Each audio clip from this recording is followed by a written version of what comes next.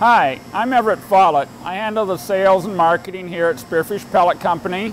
We're located in Spearfish, South Dakota, along with our sawmill, Spearfish Forest Products.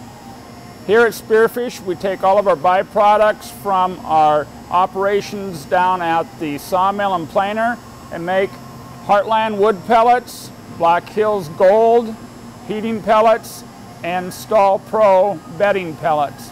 What I'd like to do today is take you through our process and show you a brief overview of how we end up with our finished product and some of the things you can do to maximize the quality that we put into the product, getting it this far, and how you can protect it at home.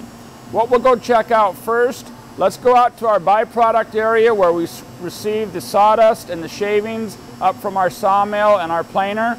We'll start there and I'll walk you through the process. We're currently in the in-feed area. We store all of our byproducts here.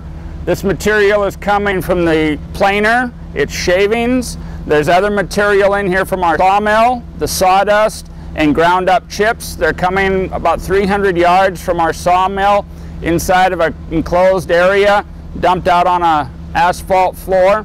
But we try to use every bit of every log that we harvest in the woods, not only the board, but the sawdust, the chips from the outside, the bark is used. Nothing goes to waste with any of the product that's brought in compared to the old days when it was just stockpiled and would eventually rot. But we, as you can see, we store for a whole week's supply and then run it on out through the whole weekend and mix and match as we go. So as we go through the process, we'll show you what happens to each of these different products and how we use them. As the loader brings the material in, we have two in-feed bins where we can, again, meter in the material. The one he's dumping into now is for our dry material. The bin on the right is for the wet material. Our computers can gauge how much of each is going into the mix. So one of the big things is we don't want to have an opacity problem, so our dryer works best with a certain moisture. We can only dry so much each day, so we mix these together to end up with a lower moisture content for an average. The next process is the material that we mix together out in the in-feed area goes into our big triple pass dryer here. We have 60 feet of drying capacity, so it's inside where we get very consistent drying. So in the middle of the winter, we're still getting good moisture readings on the material that's getting ready to get pelletized. These are the pellet mills we use for actually forming the pellet themselves. As you can see, we're taking the dry material, we're bringing it in down through the top of the machine, it drops in, it's forced through some little holes, the diameter of the pellets that you see in the bag when we're done. So we form the pellet, they come out the front of the machine, and then they go down to a cooler where we immediately get them back down to room temperature so they'll hold together better. Now we're to the next stage of the pellets. They've been produced, formed into the pellet, cooled outside the storage area. What's coming in now is the finished product. Our finished product is all ready to go, compressed together. We get a variety of lengths here to work better in the stove. But this is our finished product when we're all done. The sawdust, the shavings, all mixed together. Next step for us is getting the pellets in the bags. The pellets have gone over 2 Rotex screens to get as many fines out as we can. Our bags come in big rolls like this. The bottom seam is already made at the factory, and then we make the side seams. The bag will be cut, and then we'll also seal it across the front or the top once it's been filled up. Next step, as the film is unrolled and the bags come into the machine, The first step we do is something that most people don't realize. Back underneath that beam there, we're actually poking holes in the bag. If we didn't do that, when we seal it up, it'd be like trying to stack balloons, and the packet would never stabilize. So even though it's a plastic bag, it is not waterproof. And as soon as the weather cover is off, then you have to make sure these bags are covered up. So we put the air breather holes in here. We're splitting the bag up and down. So then you formed your bag. As you slide over, the next step then is to fill the bag. Our scale runs 40 pounds. We always run that just a little bit heavy. The bag is filled up.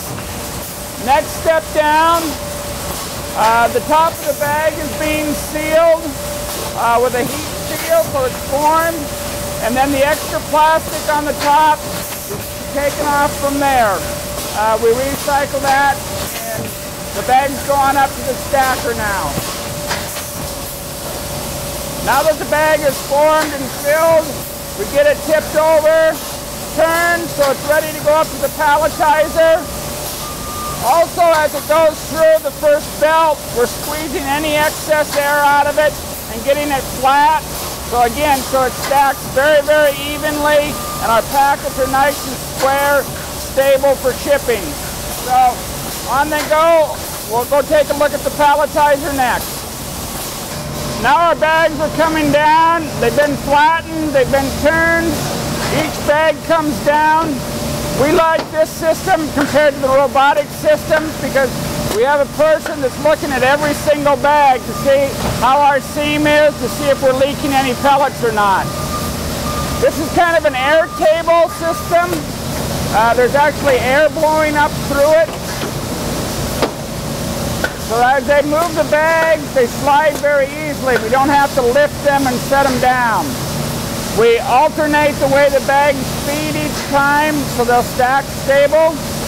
Now the layer is formed tight, barely lowered onto the pallet below, and we start back over. We do put 12 layers on each pallet that we make, and then they'll go on, they'll feed out, and we'll put the weather cover on them. That keeps them waterproof, and they can be stored outside then. Okay, next is the palletizer. We start out with a 40 by 48 pallet. That pallet will feed on to the next station where a white weather cover is put on it. Well, white weather cover on the pallet, not on the whole unit. But you can see the bags underneath the stacker there. Each time he has a layer, it raises up to meet the next layer. That unit's now full. It's rolling out to have the weather cover put on it. The next pallet rolls in. An empty pallet is lowered down. That feeds into the next station. And then the cover to keep, any nails or any sharp objects from poking the bag when we're stacking on it.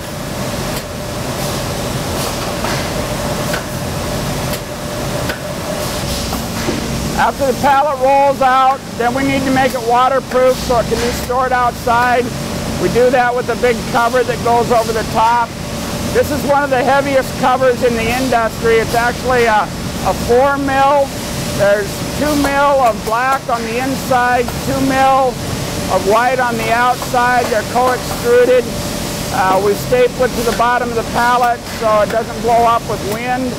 And then we will also stretch wrap around that to give it some stability so we can ship it and it stands up well. So as you can see, that's a very square, nice unit. So it's going to go on a truck nice and tight and not have problems as it's going down the road. Next station is to get the stretch wrap applied. As it moves up, we try to get 3 full roll wraps on the top. It'll move down, overlapping by about a half a roll each time, and then we'll try to get another 3 wraps on the bottom.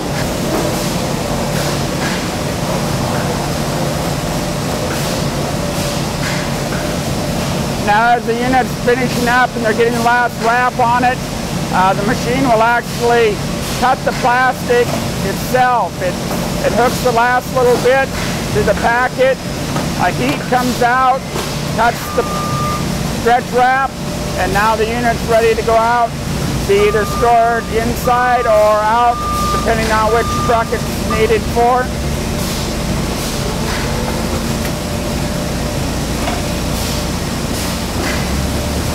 Okay, we're back at the beginning. This is where we started out with our pellets. I hope you've enjoyed the tour we gave today and answered some of the questions you might have about the product and how we end up here.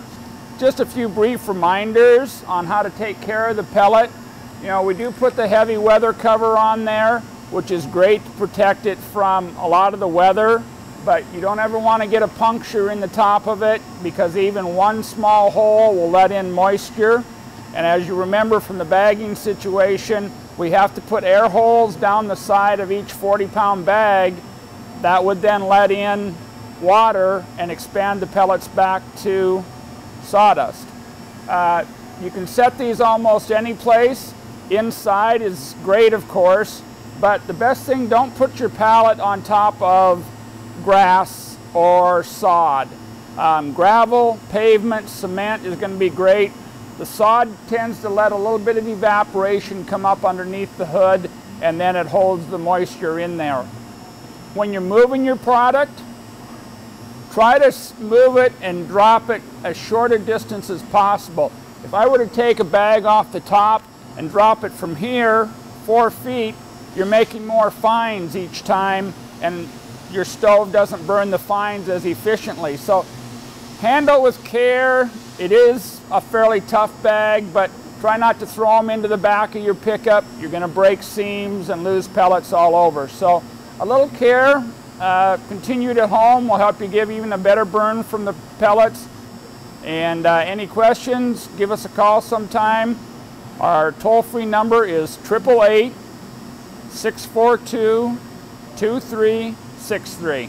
Thank you for your time today, and I hope you're enjoying our products.